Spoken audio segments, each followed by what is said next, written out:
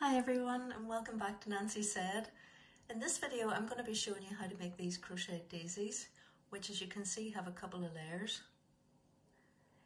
We start in the middle and then we'll do the white layer and then the yellow layer. The yellow layer has 9 chains and the back layer has 13 chains to each loop.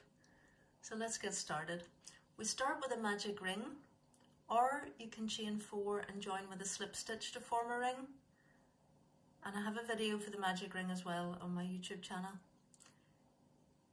Chain 2 to get us started, which doesn't count as a stitch. And then we're going to work 12 half trebles into the ring. So that's yarn over, in and out with the yarn, come up fairly tall and take off all 3. Yarn over, in and out tall, yarn over and through all 3. For 12 stitches, because we want 12 loops per petal.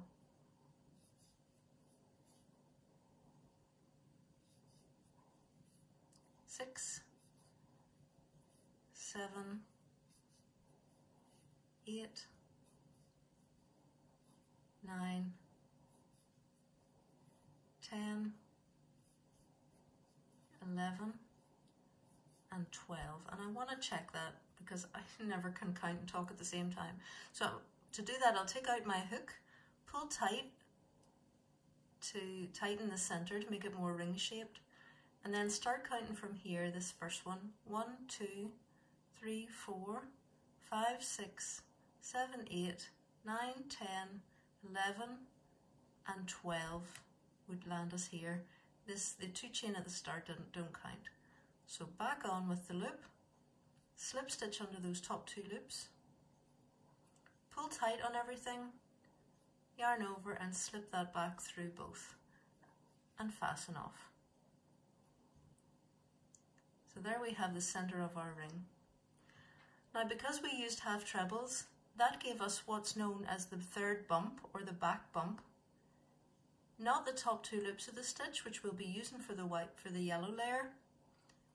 But if you peel that down, you've got these bumps behind, and if you've worked loosely, they're fairly easy to get into. So let's go into the back bumps of each stitch. It gets messy here. There is no real remedy for that, but a little bit of ingenuity. So let's join in the white.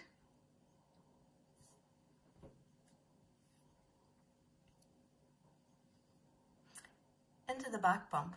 You've only got 1 loop, so don't pull anything too tightly. Join it in. And on this layer we're going to have 13 chains, so that'll count as 1, 2, 3, 4, 5, 6, 7, 8, 9, 10, 11, 12, 13. I'm going to hook my finger in there just so that when I pull it back I can see where to go. You can see it stretching up, so we're going to slip back down in there.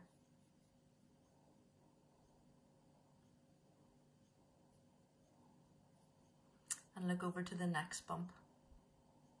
Start in there with a slip stitch, which has the power to move us over. 13 chains. 5, 6, 7, 8, 9, 10, 11, 12, and 13. A bit antisocial, that part. Pull back, slip stitch in, and that's petal number 2. We'll do one more.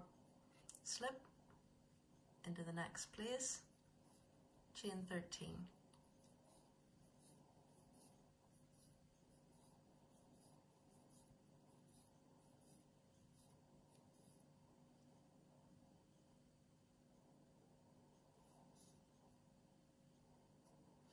Okay, and you keep doing that until you've built yourself up all the way around. When you get to the end of the round, as I said, it can look a bit messy. So there I count, do I need to like squeeze another one in somewhere? You know, do I need to invent a place? So 1, 2, 3, 4, 5, 6, 7, 8, 9, 10, 11, 12, 13.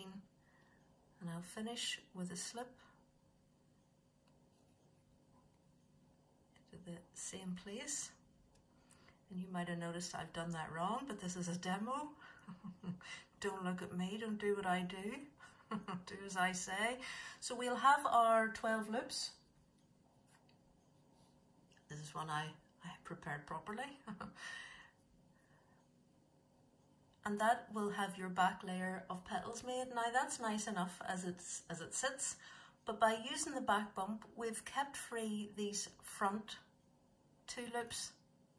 So now we're able to add in to any of those stitches our yellow layer.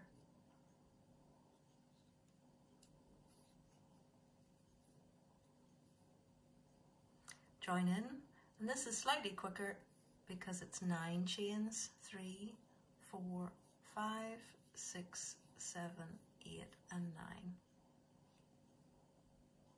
Join back into the same place with a nice snug slip stitch.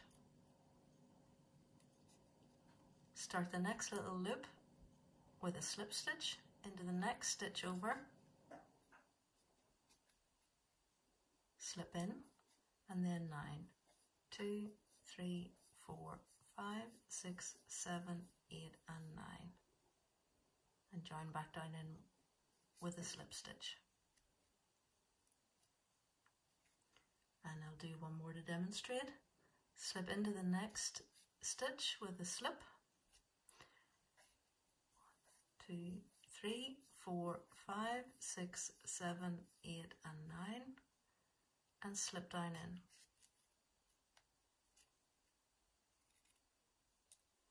And there we have the new layer of yellow. It's just shy of the back layer, and we'll end up with these lovely little flowers. I recommend you cut the white tail quite long so that you can sew it on to whatever you plan to sew it on to. Alternatively to here, instead of changing colour, you could put a little button over the top of that, which would save you tying in some ends. I mean, if it were a green button, it would give you the same look.